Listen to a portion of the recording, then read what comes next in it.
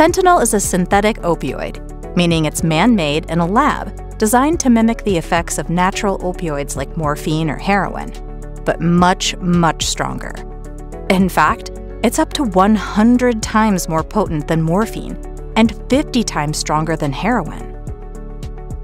To give you some perspective, the amount of fentanyl that can cause an overdose is smaller than a few grains of salt. It was originally developed for medical use, helping patients manage severe pain, like the kind you feel after major surgery or during advanced cancer treatment. So, in a controlled medical setting, it's an incredible tool for pain relief. Doctors prescribe it in the form of patches, lozenges, or injections, and when used correctly, it's safe and effective. But outside of a medical setting, fentanyl is a whole different story. Illegally manufactured fentanyl is being mixed into counterfeit pills, powders, even heroin, and the people taking it often don't even know it's there. And because it's so potent, even a tiny miscalculation in dosage can be fatal. That's why overdose rates are skyrocketing.